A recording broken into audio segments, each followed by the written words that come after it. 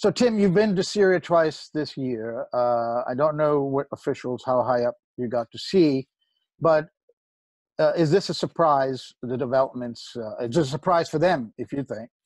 The developments of the last week or so, where Trump initially appeared to have impetuously decided to give a green light to Erdogan, the president of Turkey, to invade Syria.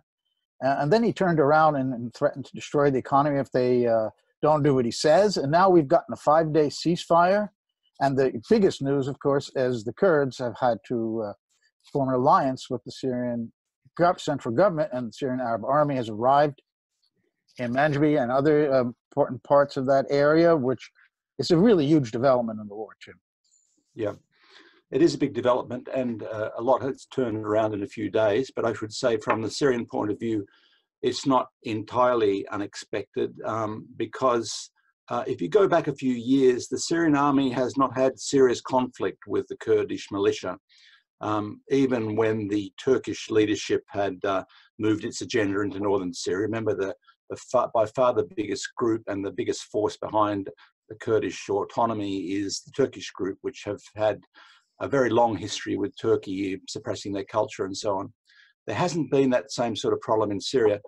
And in Syria, the Syrian army was arming the Kurdish militia against Daesh to start with, basically. It was only with the introduction of the US sponsorship of this separatist project that the relationship began to break down. But there hasn't really been serious conflict in the past between the Syrian Kurds and Damascus. I'm sorry, who did you say was arming the ISIS? I said that the Syrian army was arming the Kurds to defend themselves from ISIS. Yeah. Right. So there was cooperation between the Syrian Kurds and the Syrian army, and that was undermined in the first instance by the US occupation. Well, that's interesting. I don't think that was well known, that there was already some relationship there. But surely the Kurds would not have liked to have made this decision, because they still, I think, had dreams of an independent republic there. Do they lose any chance of autonomy because of this arrangement, or is that something they can still work out? Look, I think, as I said, the situation in Turkey for the Kurds and the situation in Syria are very, very different, and we have to be aware of that. And there was a Turkish agenda driving this Rojava project, this separatist project in Syria.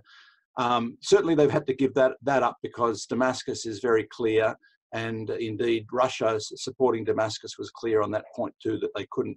I mean, I think actually there was an attempt, perhaps about a week or 10 days ago, for the separatist militia, which isn't always in sync with the population on the ground there, I might add. And let's bear in mind that the Kurdish people are not a majority in most of these areas that have been claimed. There's a lot of other Syrian people there.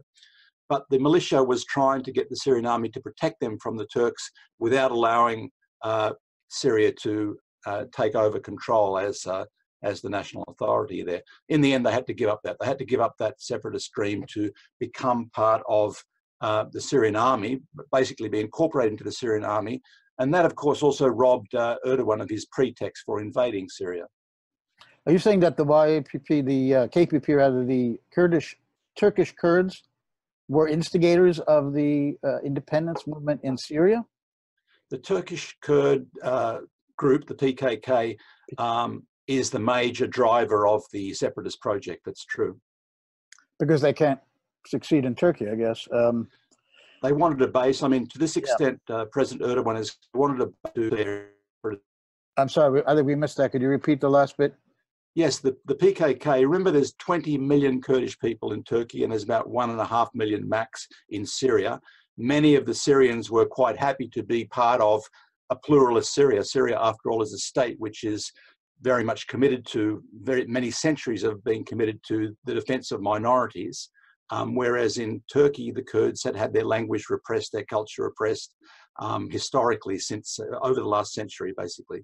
Right. So, yeah, the Turkish leadership has played a very strong role in the separatist movement in the north of Syria. Okay, so what happens now with this ceasefire? Apparently this gives a chance for civilians to withdraw, but will the Turkish military operation with their Arab militias that they're backing, will that continue after 5 days? So this was, of course, it was coming for some time, the conflict between the US and Turkey over the proxies that we're using and how they were seeking to maintain influence in the north of Syria, that tension was coming for some time. It burst over when Trump got his own way effectively with the military industrial complex, as he's recently called it, and moved out. I think what's happening now is, to some extent, the US, but more importantly, Russia, giving Erdogan a chance to climb down out of his tree. He's got up into this idea of having a safe zone and so on, and presenting the PKK base in Syria as a big driver. In reality, of course, he wanted to expand the zone of influence. He wanted a Muslim Brotherhood-aligned group of Syrians, like there is in Idlib, basically, the Al-Qaeda groups, the extreme Islamists, to control that part and therefore have that sort of influence in the north of Syria. So I think the US to some extent, and even more so Russia, because it's Russia that now has its troops positioned with the Syrians in many of those northern towns, that's giving Erdogan pause. Are we looking, I was going to mention, aside from Idlib, are we looking at an end of this 8-year war and the reconstitution of the lost territories of the Syrian government? In other words, hundreds of thousands of people may have died for nothing in this Western and Gulf-backed jihadist attempt at regime change. Yes, but there's still some uncertainties there, aren't there? I mean, the retreat of US troops from northern Syria is welcome, because that 800-kilometer border with Turkey is a very sensitive issue for the security of Syria and to some extent for Turkey as well. So the resumption of good relationships between Turkey and Syria down the track is very important for ending the war. But let's remember there's also a US occupation in South Syria, in Al-Tanf, which is cutting off the main route to Baghdad.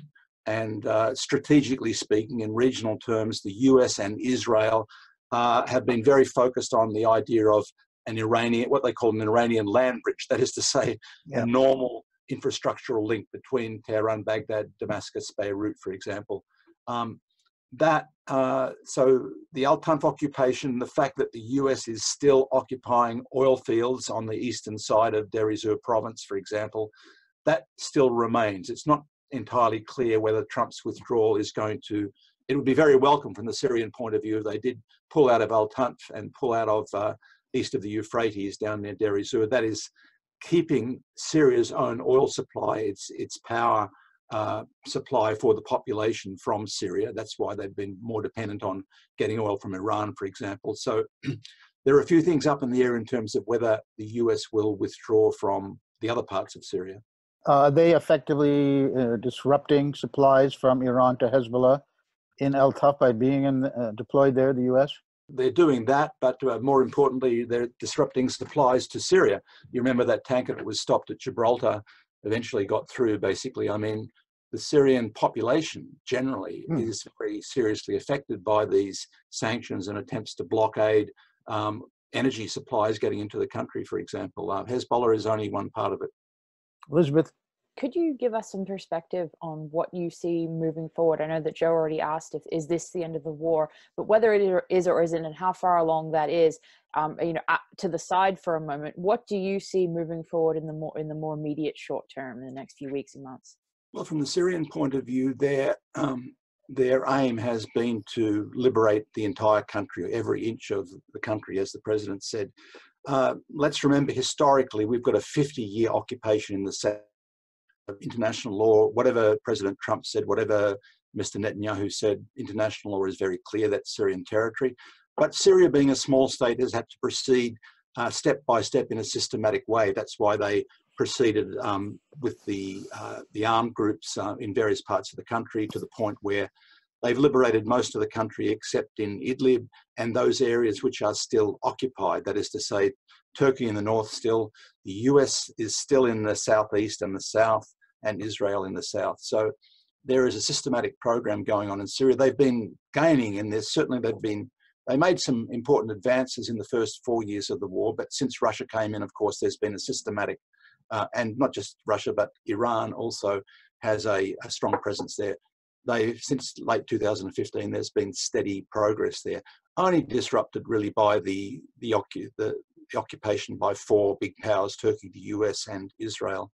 So I think things are proceeding systematically in that sort of way. We saw some advances in Idlib recently, but the Syrian government has always said, look, we can't say when this war is going to end, so long as there is this intervention by foreign powers, which gives shelter to the proxy armies that they've supported. You know, the US was trying to keep so-called SDF control over large swathes of eastern and northeastern Syria, including areas like Raqqa and Manbij, where there were very few Kurdish people anyway. But nevertheless, after ISIS had gone, they used a new proxy there. Down in the south in Al-Tanf, there is still groups of ISIS, groups of other militia, which are taking shelter of the US base there, because the US will attack by air any Syrian forces that come near Al-Tanf. So that's the big uncertainty, is the occupation by foreign powers.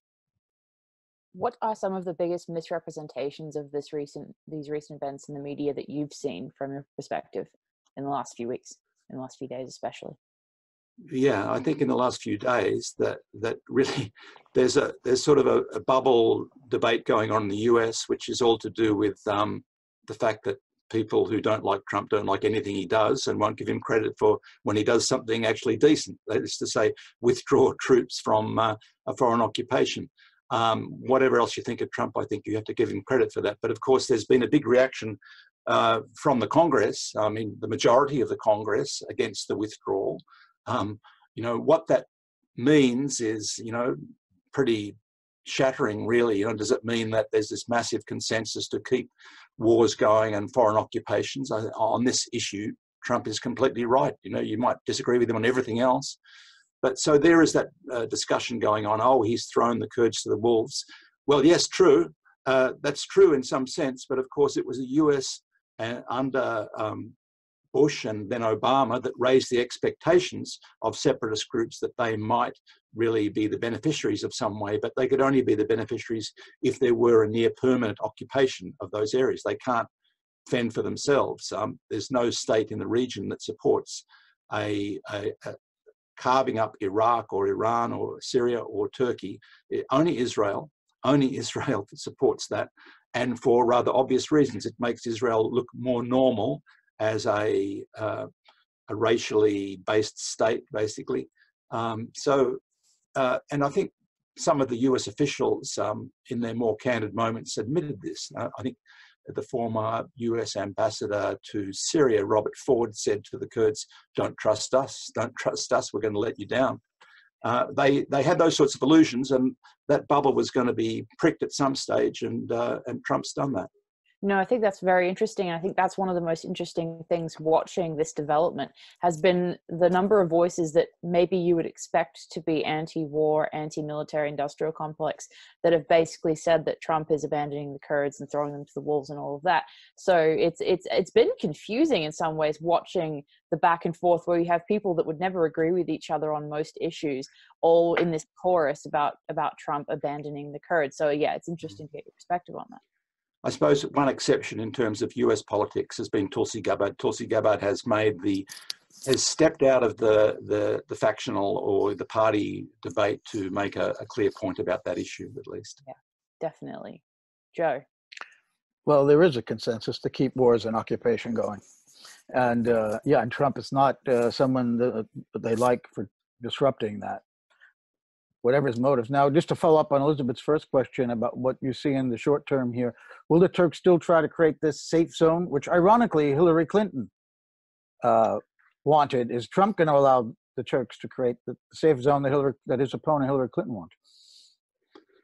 I think in relation to, as I said before, in relation to the South, it's less clear because there's still the obsession that Trump shares about the role of the influence of Iran in the region. And of course, this has a bearing on Iraq too, doesn't it? All of the expense and the investment that the US has made in trying to have Iraq as a weak client state is up for grabs if the relationship between Iran, Iraq, and Syria, and for that matter, Hezbollah in Lebanon, which is effectively the major power in the Lebanese government, if that strengthens, and it is strengthening. This is the dilemma for US intervention in the entire region. That failure in Syria means that their investment in Iraq is also up for grabs, basically. But the safe zone in Turkey, I think that's, you know, if the Kurdish militia are incorporated into the Syrian army, the pretext that Erdogan is using at the moment disappears. Now, Erdogan is a very difficult person. Damascus doesn't talk to him at all because President Assad thinks he's mad. Nevertheless, Russia and Iran talk to Erdogan, and to some extent they've been boxing him in and committing him to the letter of, for example, the Astana agreements in terms of defending the territorial integrity of Syria, not trying to carve it up and so on. So there are some powerful friends that Syria has there to really, in the first instance, stop a escalating war between Syria and Turkey, and then after that to try and make some sort of settlement in the north there. The east and the southeast, the relationship between the normal channels and the communications, trade is open between Iraq and Syria, but the US is still down there. The US is still sitting on oil fields. The US is still trying to obstruct that normal constructive relationship between neighbors down there. I'm not sure trade ever was disrupted. I bought Aleppo soap in Erbil in Iraq a couple of years ago. Surprised to know that. So Erdogan's going to be stuck with the refugees. I mean, this is a domestic political issue for him as well, and an economic one. But he wanted to do it in a completely illegal way in terms of international humanitarian law, refugee law, which was not to force refugees back into their country. But he wants this safe zone to drive the refugees out of Turkey back into Syria. With the Syrian Arab army and the Russians there now, what happens to that plan? The Syrians, of course, are not posing an obstacle to that, but what Erdogan's plan was not just to allow or force the refugees back, but to have an administration there, a jihadist administration effectively, that is controlling that region and then having people under that sort of regime. I mean, really what he is trying to do is extend the Idlib model across the whole of North Syria, basically. A number of refugees did go back after Aleppo was liberated. You might recall that there was something like really the biggest influx of or return of refugees at that time, something in the order of 600, 700,000 went back to Aleppo very, very quickly in that first year in 2017. There's still a lot in Turkey, but of course, this has been a card that Erdogan has been playing. He's been playing it with the Europeans very, very blatantly. He got a lot of money out of them back in 2015, 2016. He's trying to play the card again, but you know, the security management of that border is very important. On the one hand, the refugees have been blocked from going back by the war and also by the Turkish authorities. On the other hand, there's been this free flow of international jihadists to keep the destabilization going in northern Syria. So it's a long border, and the normalization of that border, at some stage there has to be a relationship between neighbors, you know, between Ankara and Damascus. There has to be down the track some relationship to manage that. I don't see that happening if the jihadists still are in control in Idlib, and if they take control along the Turkish border inside Syria. So, I mean, how long can they be contained, and for how long could that go on? Is that sustainable? I also wanted to point out, I just remembered that the Russians told the Syrians early on when they first intervened that they would forget about the idea of taking back every inch of Syria. Do you remember when they told them that? When you look in the current context now, are the Russians saying that we've got to hold back on Idlib because there's been some offensives, but they've stopped? How is that going to resolve itself in Idlib? How long can we go on with the jihadists running that province? The Syrians have been very clear they're going to take back every inch, and that includes Idlib, includes the Jolan, and the Russians have not seriously contradicted that, in my view. They've said, for example, in relation to the Jolan, which is a harder issue for them than Idlib, it is much harder. They've made some strong statements about Idlib, but in relation to the Jolan, they have not contradicted the Syrians, but there's an expectation, I guess, that the Russians may not be supporting them in doing that because of Russia's relationship with Israel. And there's been some public statements about this, including from the Hezbollah leader, that they know that Russia is a strong ally in Syria, in Idlib, but when it comes to Israel, that's a different story. So I think there's been quite a polarized debate about Russia's role and its relationship with Israel here, but I think the better, you know, some people are saying that Russia is stabbing Syria in the back because of its relationship with Israel. Some are saying Russia is saving Syria. I think that neither of those extremes are right in this situation. But I think the Russians in recent months have made very clear statements about Idlib, that they are in there to get rid of terrorism in all of Syria and return Idlib to control by the Syrian government. And they're doing the same thing now in Manbij and in Kobani too, in Ain al-Arab at the moment. So I think the Russians are committed to Idlib, but they've been doing it in stages because, remember, there's been this diplomatic game, which is a very important game, the Astana process, and a series of ceasefires in Idlib, which are, of course, a mixed blessing in a sense, in the sense that on the one hand, it's important to explore all the possibilities of a peaceful resolution there. On the other hand, they can't allow the Al-Qaeda groups to keep undermining that. They don't respect the ceasefires. They attack people in surrounding Idlib and Aleppo and Latakia, for example, Hama in the past. So I think the Russians have shown in words and in practice that they are committed to liberating Idlib. But as you say, it's a difficult situation so long as there is this political will in Ankara to keep destabilizing. That's a very big thorny question, because your neighbors don't go away. The US may withdraw, but the neighbors don't go away.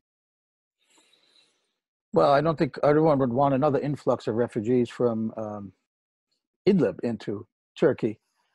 Is there any chance of direct clashes between Turkish troops, or at least their Arab militia, and the Syrian Arab army? Has that started? Yes, there has been some, but not a lot. There's been some artillery exchange in the north there, but both sides are pretty keen and mediated by Russia. Let's remember, because remember the Russian president invited Erdogan to, I think, to Moscow for talks, and that's going to happen very shortly. I think after he just spoke with Pence, the US vice president, he's going to talk to Putin, and they've been on the phone already. So I think Russia is mediating that. They are sitting up there. They have a presence on the ground around north of Manbij, for example. Yes, I think that there is, and the US has announced this ceasefire they're talking about at the moment. I really think that from all sides there are messages. It's not that important that the Trumps talk about sanctions and so on, I don't think, because Erdogan is using that as a card, an anti-American card for domestic politics. It's not terribly influential on him, but I think the Russian role is much more influential. And he said, Erdogan said that he threw Trump's letter in the bin, which I thought was quite amusing. But this could be a humiliation for him if this gambit turns out to be a dud. I mean, if he has to withdraw, doesn't get what he went in to do. Yes, that's true. But so long as he's going after, he's inflaming it, including the anti-Washington stuff, precisely because that helps him domestically. He's getting some benefit from that domestically, and going after the PKK, he's getting some benefit from that domestically too. But yes, you know, there are downsides to it too. Not least the what you talked about, people, refugees. But in this case, in Idlib, we're talking about a very large percentage of the population in northern Idlib is now linked to those Al-Qaeda groups, basically. And so that in itself poses a threat to Turkey. And there have been protests on the border of Idlib and Turkey when they've closed the border to those people trying to get through, for example, when the Syrians and the Russians were pushing them in South Idlib, basically. So they're to Ankara for what's going on in Idlib.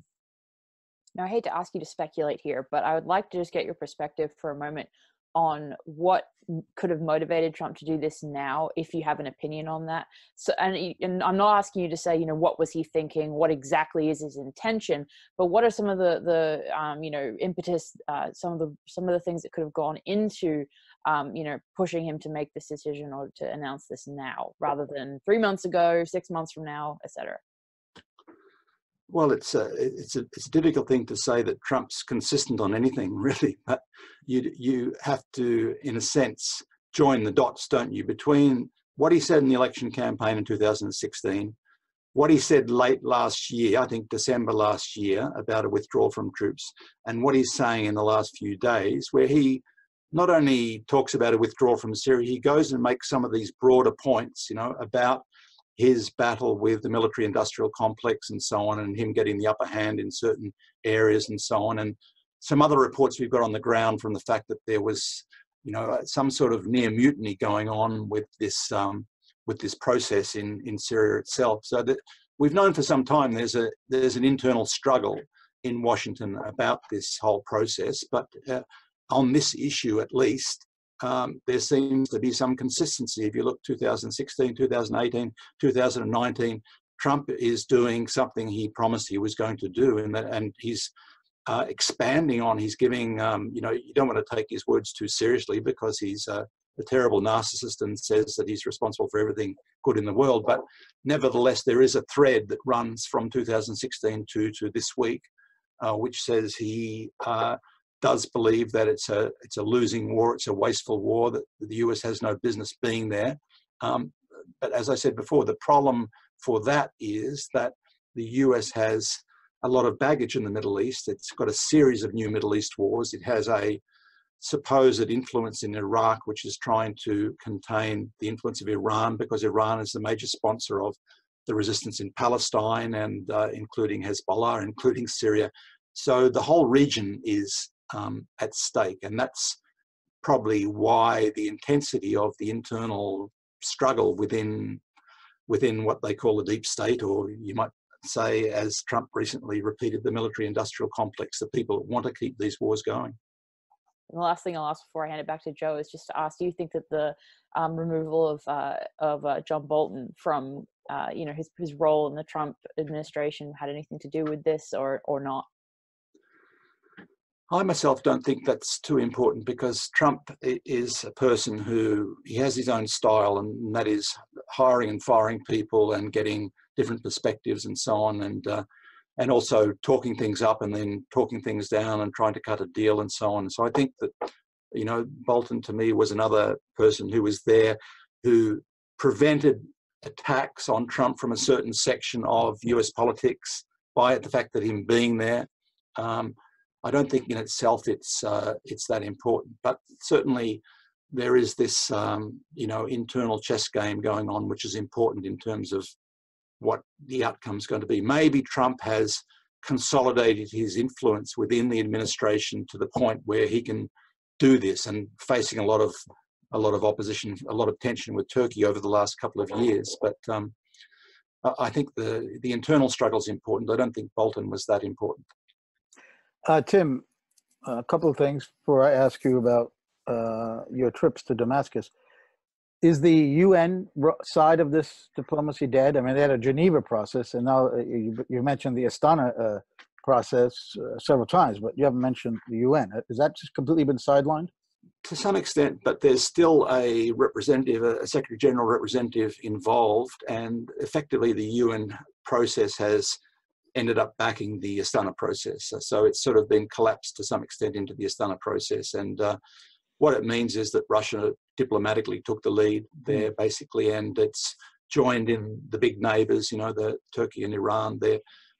So basically the US lost the diplomatic game in that respect. But it doesn't mean the UN's entirely out of the picture, because the UN is involved in this, you know, the construction of a constituent assembly, if you like, or a committee to formulate a new Syrian constitution. That side of the political process the US is linked into. How does the officials in Damascus feel about a new constitution and the UN writing it? I remember in Egypt, after the fall of Mubarak, there was some talk at the UN about helping the Egyptians, and they were incensed by this, that foreigners would have to get involved. But they had a long tradition, legal tradition there. They had good enough lawyers and smart enough people to write their own constitution. Yes, well, the short answer is that the UN's not writing it, basically, nor is the UN selecting the people for it. There has been a type of a struggle over that. The US, of course, has wanted that the big powers have a say in who is selected onto this commission. Even Russia, to a certain extent, has had a tension with Syria over that. But the Syrians have, well, they remember they're at the core of the resistance of defending their country here, and they have maintained a very strong hand in what's going to happen with the selection process. For example, a debate has gone on for some years about whether the UN is actually creating this commission or whether the UN is facilitating the Syrians to do it. And so the language of Syrian driven and so on has got into all of those resolutions. And the Syrians have enough political will to say more than, say, the Iraqis did when the similar sort of process happened in Iraq, that they're very alive to the fact that who is on that commission, how the new constitution is going to be framed, is not going to escape their hands, basically, even if Russia puts a bit of pressure on them. Russia so far has, in a number of respects, made some suggestions and then pulled back when the Syrians have said, no, we don't want to do this, for example. So there is a bit of a tussle going on at that level. But Assad and his closest advisors have accepted that they need a new constitution, which I think is also surprising. Why wouldn't? Is they doing this for international goodwill? Do they feel they have to make some kind of reforms after all of this, or both? Or do they really want to? Are there real changes needed to make it more democratic? Okay, it's both in a way. For example, there are residual, let's say, Islamist elements in the Syrian constitution, which were put there as a sop to the Muslim Brotherhood. The Syrian president must be a Muslim, for example. Hafez al-Assad didn't want that, actually, but and in fact there are some, let's say, more secular forces in Syria that want to get rid of it. So there are some and there was a constitutional reform in 2012, remember, which removed the Ba'ath monopoly from the Syrian system. One of the major demands of political reform process of 2011, by the way.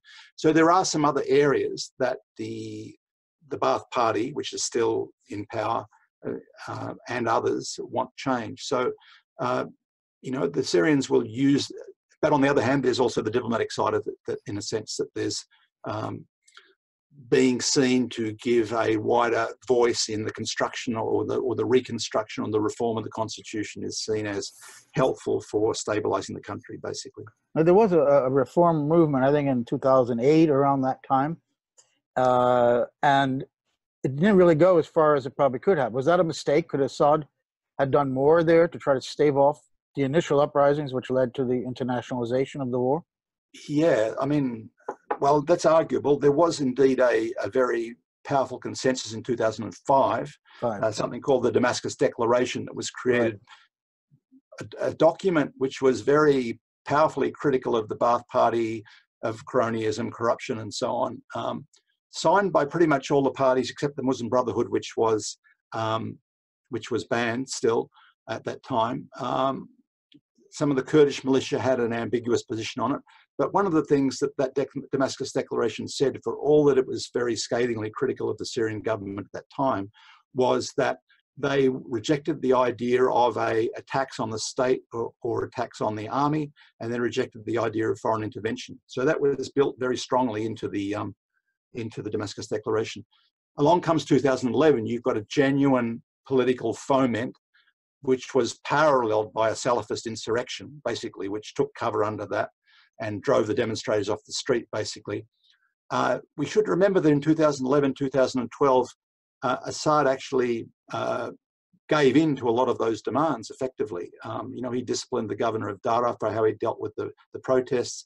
There was a constitutional referendum in early 2012, which the main change of which was to remove the Ba'ath Party monopoly. So there has been and the state of emergency was withdrawn during a state of war. So there have been a number of changes there, and the government itself is. There were some other ministers in the government came in from some other parties, some non-party people and some party people. There was a type of a coalition government formed in 2012 with the Ministry of Reconciliation and so on, which is now gone because for other reasons. So there has been a process of political accommodation at that time. I think it's, of course, in the West, the problem is that there was this illusion that Assad was somehow impermeable to any sort of reform proposals. And what happened was basically the Salafist insurrection, backed by international jihadists, drove all of the political reform process off the streets. And people who were in the political reform process in those first few weeks and months of 2011 have said to me from early days that they resent the fact that the international media keeps talking about the Al-Qaeda, Muslim Brotherhood, jihadist armed groups as representing the opposition. You know, these are people who were in the Damascus Declaration, who were in the political reform process for decades before. Well, it's interesting because I was going to ask you, had there not been this Salafist uprising backed by foreign powers, mostly from the Gulf originally, could that reform process have succeeded and prevented a war? Well, I mean, there are many people who say, look, Assad agreed to most of the reform demands back at that time, but it did nothing to change the Salafist insurrection. Right. So if they weren't there, it may have worked. We'll never know. Obviously, we'll never know whether that would have been the case. But I'm really interested in that early period because there are people to this day, particularly here in the U.S., who think they know what they're talking about in Syria, who still see this as some popular in the street uprising against the government. He's just slaughtering his own people. Now, many of the people that the Arab army has killed are foreigners, so he's not killing his own people so much, or as many, or only, but many foreign fighters from across the Muslim world who've gone there to fight. That's true. That early part of the war there is so important because from the very beginning, you're saying, just days really from that Dara uprising, right? The students who wrote on the wall. It didn't take long. Were these Syrians at first? Were these Muslim Brotherhood activists at the beginning? And then how soon after that did Gulf money start coming in backing foreign fighters? No, the Gulf money came in from the beginning. I mean, they intercepted a shipment of arms from the Saudis through Al-Tanf, from Iraq on, I think it was March the 11th. March the 11th, before the insurrection took place. And the arms that were accumulated at the Al-Amari Mosque in Dara came from the Saudis at that time. So the Salafists were, because this was coming for some time, basically, it was being prepared. The tunnels in Idlib, the route from Idlib into Aleppo, for example, was anticipated too. Some of the tunnels were being prepared for years in advance, really. So the fact that there was a reformist movement in early 2011, as I say, it was really, there were two things going on at once, basically. So that period is interesting, as you say, because also the extent of the violence in the early weeks of the insurrection was played down by both sides. This is a point that Sharmin Nawani made in some of her articles, that the government wanted to play down the killing of soldiers in March and April 2011, and the other side did too, because they were saying it was peaceful protesters for the first 6 months. That was the Human Rights Watch line, basically. But I mean, the whole theme of Assad killing his own people was a very powerful meme that was driven through the whole process, the reason for the intervention, basically. The best answer to it is to see the opinion polls all through the war. Basically, Assad increased his population amongst the Syrian people during that war. And it isn't just the Syrian polls you look at, because Turkey and Qatar and NATO consultants did their own surveys of this too, and they all came to the same conclusion. Assad remained very popular. So all of the stories about targeting schools, targeting hospitals, killing his own people, you have to put that against the fact that Assad is far more popular in his own country than most of the leaders who are against him. Erdogan in his country, all of the US presidents in their own country, for example. Well, if anyone, and at the beginning, I certainly thought that there was a lot more democracy that could be had in Syria. But once ISIS was established, particularly, that did it for me in terms of saying that the best outcome is for Damascus to win this war. Because, I mean, Assad has never threatened Europe. He's not even threatened Israel. I mean, his father and himself talked about the Golan Heights, but there really hasn't been any action on that. There's a lot of rhetoric on that, but I don't know if Israel ever felt threatened from Syria about that. So Assad is still the better choice, even if you look at it as a lesser of two evils, than this collection of extremists. You've supported Assad from day one, haven't you? I supported the Syrian people's right to self-determination. That was the principle I came in on. And within a fairly short period of time, I realized that the Syrian army and Assad certainly had very, very strong support there, very, very strong support on the ground. In fact, first time I went to Syria in 2013, I heard criticism of President Assad, but it wasn't the Western criticism. They called him Mr. Soft Heart. They were worried that he wasn't as hard a man as his father. And they thought that he was, for example, he disarmed the police that went along to some of the early rallies in Idlib, for example. And as a result, the police were killed by the Salafists, you know. So that was one thing. And then back to your question, Joe. And my question was whether you supported the Assad government from the beginning, or did you later? Yeah. You said you supported the Syrian people, not necessarily the government. I support the Syrian people, the right of the Syrian people to self-determination, which is the case in any foreign intervention, basically. It's the essential principle. What I was going to say about Assad was that there was criticism, worry that he was too soft to handle this sort of crisis.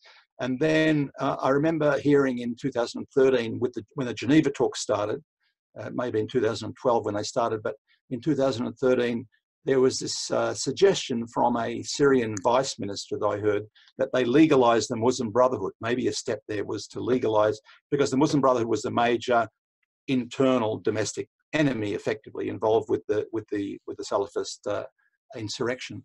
And when I passed that idea back to some people who were very pro-government, they said, "We will be against Assad. We will be against Assad if he legalizes the Muslim Brotherhood. Why are we fighting this war if not against these people," basically? So it wasn't something that came to fruition in Geneva, but there was a very strong reaction from people to the idea that they would actually legalize the Muslim Brotherhood. And if Assad was going to do that, they would have opposed Assad in doing it. What happened to the Muslim Brotherhood in Syria? Because once the war really started getting going, at least in the Western coverage, you never heard this mentioned. Now, these guys were fighting in various other jihadist groups. They weren't fighting as a movement, as their own movement, were they? No, that's true. But the first big group, what were they called again? The brigade that was in Homs, basically, Farouk Brigade. The Farouk Brigade were effectively, you know, the next generation of Muslim Brotherhood after the Hama insurrection. Now, the Hama insurrection has its own mythology associated with it too, but there was a continuity there, that there was a insurrection in Hama in 1982, which was very similar to the insurrection in Dara. That is to say, it began with rooftop snipers and so on to bring in the security forces, claim that civilians were victims and so on. There's a mythology around that. So the Muslim Brotherhood, the Farouk Brigade was effectively defeated in 2012, and then the big influx of foreign fighters began to come in from Turkey, to some extent Lebanon, but from Turkey. And then they tried to recreate a domestic Syrian Muslim Brotherhood group in the name of Ara al-Sham for quite some time. And then Jaish al-Islam, for example. So these groups there was many of them, and some of them were bigger and more influential. I mentioned the bigger ones, basically. But there's a long history of that in Syria, and that is the domestic side of things, which you can't discount. It's true there were probably hundreds of thousands of foreigners who went to Syria, including their families and all the rest of the baggage that came with them and so on. But there were large groups of, let's say, Salafists linked to the Muslim Brotherhood, and mercenaries who were hired on top of that, a lot of less educated country boys, for example. Going back to that 2013, when the suggestion was that the Muslim Brotherhood perhaps be legalized, the thought was there that in peacetime, the Muslim Brotherhood could have had support of up to 15% of the population. But in a wartime, when it emerged that there was a conflict, a real conflict, and the choice was between the government and the Salafist groups, that support would shrink back down to perhaps something like 5 or 6%, something like that. Indeed, that's what a Turkish poll showed in late 2011, that TESEV, a Turkish group, did a poll in late 2011, published in 2012, and they found that 5% of the population supported the violent attacks on the government at that time. So that was from Turkey. I'm sorry, is there, as in Egypt, they broke with some of the violent jihadists of the 80s, for example, and more or less renounced violence. Did that ever happen in Syria? Was there a section, at least of the Muslim Brotherhood leadership, who have never supported joining any of these other groups and using violence? The Muslim Brotherhood was a political network, underground political network, and there were periods when they were quiescent, let's say. If you look at Salafism, because it has a religious doctrine there have been non-violent Salafists. They were very sectarian, but they weren't violent. The Muslim Brotherhood essentially was about power. It was about a network of power. So they always wanted power in some form. They were banned most of the time in Egypt, most of the time in Syria. And so their history has been effectively, and then of course, we have to remember that the fact that they got funding from the Gulf monarchies, and particularly the Saudis, created that alliance between Wahhabism and Muslim Brotherhood. There's still that tension between Wahhabism and Muslim Brotherhood. That effectively drove them into this sectarian violence, basically Saudi-style violence. There are these differences which you see with the attacks that Saudi Arabia made on Qatar, for example, which is really the base of which is, the jealousy that the Saudis have to the Muslim Brotherhood, which is a much wider network, in Turkey, in Egypt, in Qatar, and so on. But nevertheless, the alliance, for most of the time, between the Saudi Arabian Wahhabis and the Muslim Brotherhood drove it into much more of a consistent pattern of violence. It's interesting because they're not particularly fond of the Muslim Brotherhood in Saudi Arabia, particularly in the UAE. But Elizabeth asked a really good question before about the misrepresentations in the Western media about Syria in general. There's a couple that I want to point out and want to know what you think. One, when Putin came to the UN, and I was there at the UN headquarters that day, and he made this extraordinary speech in which he offered to the United States to join with Russia, as the Soviet Union and the US did against the Nazis, to fight ISIS, to come together, that it was not going to be he didn't want a necessarily unilateral Russian intervention that was invited by the Syrian government, that he wanted the US to take part. And yet, that was never really reported. Instead, we heard this isn't a chance for Russia to regain its imperial glory in the Middle East. This is the way it was framed. A bunch of imperialists here in the US could only project onto Russia imperialist motives, not to actually fight an extremely dangerous group that was allowed to grow by the US, by the Gulf, as we know from a leaked DIA, Defense Intelligence Agency document from August 2012, that this group was forming in eastern Syria, and Obama administration did sweet FA about that. They did nothing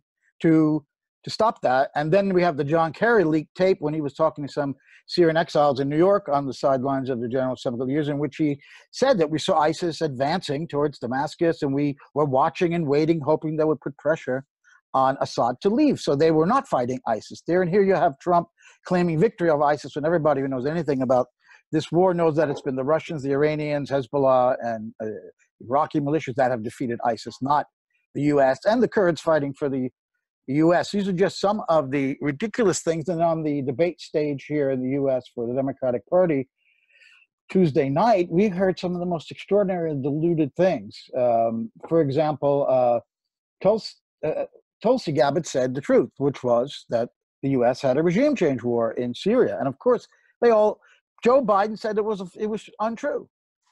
And this was a bald-faced lie. So, I mean, I'm frustrated because I'm in the media, and I was in the corporate mainstream media for many, many years, and I'm happy to be out of it and running consortium news. But this is a real issue. How do you break through to get real information to people about the complexity of the Syrian war and the U.S. role in it? Well, of course, speaking of Joe Biden, he, in 2014, made admissions that all his close allies were, in fact, supporting all of the jihadist groups, from Jabhat al-Nusra, HTS, whatever, to ISIL, that the Saudis and Turkey and the others were supporting them. So he admitted that. Let's remember also that going back to the roots of ISIS, we have to go back further than Syria. We have to go back to Iraq, because in 2006, when Condoleezza Rice was announcing the new Middle East wars, so the beginning of the new the coherence of the new Middle East wars, let's say, that was the time when Seymour Hersh published that article, The Redirection, about the plan of Washington precisely to inflame a Sunni Shia division and try and weaken Baghdad in particular. Baghdad was the ISI, the Islamic State in Iraq, before it became the Islamic State in Iraq and the Levant. That was 2006, 2007, when major Shia mosques were being bombed in Iraq. So it was used to try and stop Baghdad getting close to Tehran back then, 12, 13 years ago. And then it was re-weaponized, as you pointed out, in early 2012, in 2012, 2013, to move across into Syria for the same thing, as the DIA report I think you referred to mentioned, that it was about isolating and weakening Damascus, and that the US was very happy with the idea of a caliphate, a Salafi caliphate. Salaf Principality is what it was called in that document. Later caliphate, yeah. Yeah. So I want to ask you about, but first, one more question about Idlib. And Elizabeth, if you want to join in, because I want to talk about life in Damascus now in this war. I remember when Aleppo finally was regained by the Syrians with Russian help, they put a lot of these jihadists on buses with their families and sent them to Idlib. It's like, I thought at that moment they're concentrating them in Idlib, and then there's going to have to be maybe the final showdown there. Was that the idea? And how can you have this showdown without avoiding massive civilian casualties, like we saw in Mosul, like we saw in Raqqa, for example? Yes, well, I think that the reason is, and the reason why, contrary to the Western mythology of making Assad as some monster, you know, the new Hitler, was that they were really trying to avoid bloodshed. Rather than have a fight to the finish in a lot of areas, you know, the East Ghouta, for example, and Aleppo, and which would have caused a huge amount of bloodshed, they gave a way out. And not everyone was happy with that. Not everyone was happy with some of these people who'd committed terrible crimes being effectively given a second chance. But nevertheless, it was trying to avoid bloodshed. And of course, the problem of wide-scale bloodshed in having future reconciliation, that was spoken of in Syria from very early days. You know, they had to limit the bloodshed to try and limit the extent of bitterness and the ongoing problem they had to deal with in the future in terms of what they called a Musalaha reconciliation process. So yes, they were concentrating them in Idlib from a number of different areas, from the south, from East Ghouta, from Aleppo, from Hama, for example. But you know, and it's created a situation where they have to come to a final showdown. There's no more green buses. There is still the process, at least for Syrians, to have a what do they call it? Having their legal affairs regularized in some sort of ways. They've done that in a lot of areas. For example, in the south, down around Dara Kanatra, in East Ghouta, they have, in East Ghouta, for example, about 18 months ago, I was there, and was it? No, it must have been last year sometime. Yeah, 18 months ago last year. That Failaq al-Rahman, which is one of the Islamist groups working with Jabal al-Nusra in the East Ghouta, 1,200 of them had agreed to a reconciliation process through their sheikhs and had joined the Syrian army. So on the checkpoints in the East Ghouta, government-controlled East Ghouta, you have these wild-eyed guys with wild hair and beards and so on who've been taking Captagon amphetamines for years, actually on Syrian army checkpoints. And, you know, a lot of people are not very happy with this. There are people who fought on the side of the jihadists for years who are now roaming around, you know, apparently free and to some extent incorporated into the Syrian army. It's a very imperfect situation, you know, but it's something that the Syrians have done to try and resolve the conflict and limit the bloodshed in the first instance. What you have in Idlib now is the hardcore who refuse all of those sorts of offers, and either they're going to escape into Turkey or into Europe or fight to the death. That's what seems to be going on there.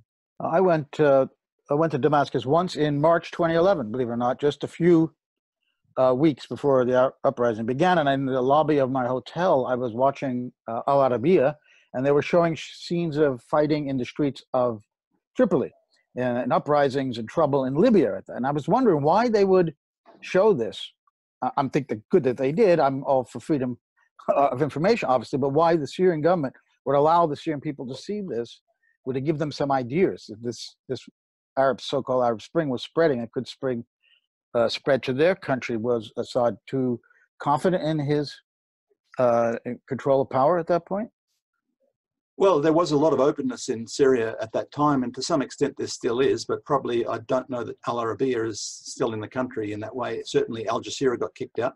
But I have to say that amongst my friends at that time in March, and for the few months, maybe at least 3 months after that, Al Jazeera was watched in Damascus. In fact, a lot of you refer to the Syrian stations, for example, because it seemed to be more open and more cosmopolitan and so on. But on the other hand, you had Al Jazeera in particular, you know, the Qatari station. Al Arabiya was Saudi's way of trying to play catch up with Al Jazeera, because Al Jazeera was doing it better, basically. But Al Jazeera was also showing these supposed rallies put down by the police, and people would look at it and say, look out their window and go and say, just a minute, this isn't exactly right. So there was a very rapid crash in the credibility of Al Jazeera, for example, in 2011. And of course, you know, the feeling in terms of the role the Saudis have played is very strong in Syria. Of course, I don't think the Saudis. Apparently, the Emirates are back in there to some degree, you know, and with some investments. But and maybe they've reopened their embassy there. But the bitterness at the role of the Saudis and also Qatar is very strong still in Damascus. What is life like now right now in Damascus? The last time you were there, and how do you get there? Do you have to fly to? Where do you fly in from? Amman? Where's their flight? You can fly in from the Gulf, from Dubai on Syrian air, but the easiest way is to get in is just to drive in from Beirut. Basically, there's right. You can get taxi or a couple of taxis from Beirut. It's only about 3 hours from Beirut to Damascus. Damascus is very tranquil now since what's the beginning of last year, beginning of 2018, when they liberated East Ghouta and Douma. I visited Douma a few months after that, and there was a sort of a normalization going with it, with some of those problems that I mentioned. There are still some sleeper cells and so on, but there have been no, first of all, the jihadists never really controlled the old city or most of Damascus, unlike Aleppo. It's mainly the East Ghouta, the eastern rural green belt that they were in. And there were some old parts that they ransacked and so on there, but they were firing in mortars from East Ghouta into the old city for quite a long time. You know, there are still shrapnel marks on the asphalt on the roads, in the bus stop at Bab Tuma and so on in the Christian area of the East Old City. But it's very peaceful now. In the last 18 months, it's been very peaceful, and the old city wasn't seriously damaged. A lot of people died as a result of attacks in the past, but there are no terrorist attacks in Damascus anymore. It's starting to recover its normality. It has been gradually over a number of years, I might add, because the strange thing about a war, you probably know, is that somehow people, after years, get used to certain things in a strange sort of way. They get used to this. School children get used to the fact that there's going to be a shell or a missile every now and then. Anyway, that's all gone now, but there's a sense of normality in Damascus, certainly. So no new holes in the roof, in the corrugated iron roof of the old souk. And those holes are up there from the French, who I think in 1925 fired from their airplanes right through the tin roof, down on people inside the souk. It's an amazing thing to look up and see the sunlight coming through those holes. So there was no damage there. Yeah, that's still there. But there were some bombings around there because there are some Shia shrines around there. There were some bombings. There's still tight security around the Shia shrines, but the checkpoints in general are more relaxed in Damascus. So when you come to the souks in Aleppo and Homs, that's different, of course. They've reconstructed the souk in Homs completely with a new roof, with a lot of new materials, keeping some of the old style. But the one in Damascus you mentioned is still as is. So there's an economy there. I mean, people are in cafes and restaurants. There's life as normal there. You wouldn't know there was a war going on pretty much now? It is, except for the fact that you've got this economic war going on, and you do have very low salaries and very high prices and a lot of shortages, so the economic war, which is very, very intense, you can't use any sort of credit card there. The banking system for foreigners doesn't work at all. You have to take cash in there. There's shortages, there's high prices for things. So that economic war is certainly hurting people. And of course, it's affecting the health system. It's affecting a lot of things. Fuel, the shortages of fuel, there's still rationing of fuel. There's that economic war is still going on. And despite that, he's still popular outside, you say? Yes, he's seen as he and Putin and Nasrallah and the Iranians. They're seen as great heroes, basically great resistance heroes, because everyone knows very well that Syria is a very small country, and it's had very big powers ranged against it. No, when I was there, they were strategically placed, photos of Bashar and photos of Hafez, his father, everywhere you go. And I wonder, is there any chance for some kind of multi-party democracy in Syria, or is that a pipe dream? Well, the multi-parties have been there for some time, but the history of assassinations and so on. In the parliament, there are multi-parties. There was the first in 2014, 5 years ago. There was the first multi-candidate presidential election as opposed to a plebiscite. So they're moving in that sort of direction. One interesting thing was that if you looked at the National Assembly elections in 2012 and 2016, the Ba'ath Party, since its monopoly on power was effectively written out of the constitution, increased its vote. despite the dissatisfaction with cronyism and corruption and so on in the Ba'ath Party, nevertheless, they went from something like 52% of the vote to 60% of the vote in the National Assembly in 2016. So, you know, there is that process which is going to be enhanced, I guess, by this constitutional committee. Now, how many times have you met Bashar al-Assad? Now, you mentioned Tulsi Gabbard earlier. She has called him a brutal dictator. But as you also mentioned, these guys were put on buses, not lined up against the wall, and shot to take care of this problem right away, which a brutal dictator probably would do without any problem, like Saddam Hussein. He's not Saddam Hussein. No, and he never was. It never was. It's an extraordinary achievement, really, of the humanitarian war team, particularly in the US, I guess, but to some extent in Europe, that they painted this guy who was, you know, before the war and still is really, in my view, a mild-mannered eye doctor who was very concerned about the psychological damage on children and the impact on their culture and so on. That's why they called him Mr. Softheart. That's why there was some hesitance in supporting him in the early days, because they thought that he wouldn't have a firm hand, for example. Yeah, you're right that the characterization was quite false, and also really a remarkable achievement in terms of modern propaganda. How could I think the British ambassador, for example, recently said, "We are in Syria because Assad is killing his own people." But Adolf Hitler didn't kill his own people either, really. Not people he considered as patriotic Germans. He killed people who he considered as non-Germans, you know. Well, except the ones he sent to the Russian front, but that's another thing. He had a lot of them killed. But I mean, let's not paint too rosy a picture. I know government is perfect, and certainly this is not a system that is in a European tradition of having multi-parties and the kind of political campaigns that we used to. Maybe that's not something that the Syrians want. I don't know. I'm not speaking for them. But there is a police state there. There is the Muhabarat, which is very strong and was way before the war began. There was definitely displeasure with the government by lots of people. Yes, and he admitted that to us when we first met him in 2013. He knew that a very large proportion of people didn't like the government. Of course, his popularity, because he was also credited, remember, with opening up the economy and removing some of the restrictions on the economy and introducing the internet and so on, his popularity has always sat higher than the Ba'ath Party. I would say the army's popularity sits higher than even him too, but he's the commander-in-chief of the army. So you're right that the Mukhabarat, the secret police, were feared by a lot of people.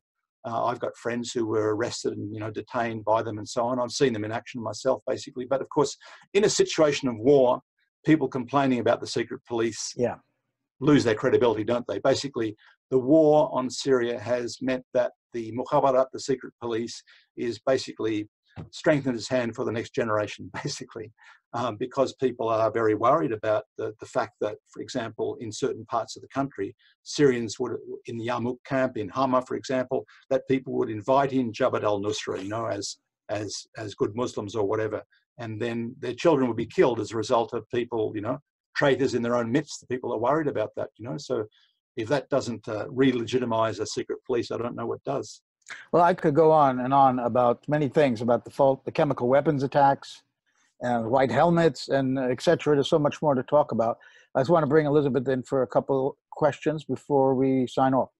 Sure. No, I would open up the floor to that type of questioning as well. I think that's very interesting. I'd like to get Tim's thoughts on some of those things, but I'll, you know, try to limit it just to one question, which is more, you know, more relevant to recent events, and that is to return again to Tulsi Gabbard.